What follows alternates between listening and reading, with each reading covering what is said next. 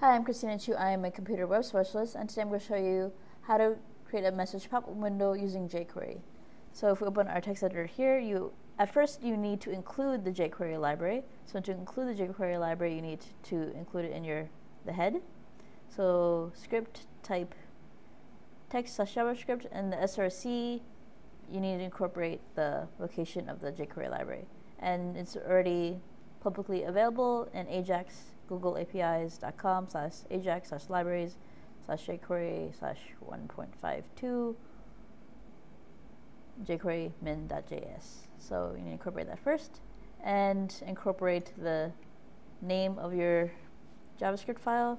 And for this one, it's going to be type equals text/JavaScript src equals test.js.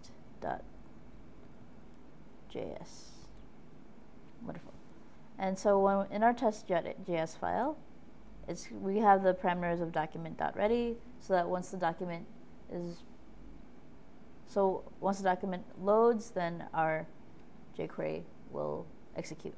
And a message pop-up window is the same thing as an alert box. So it'll be the same thing as typing in alert.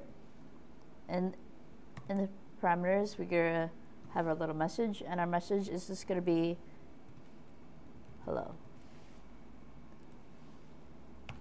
So that is how you create a message pop-up window using jQuery. Thank you so much for your time. My name is Christina Chiu.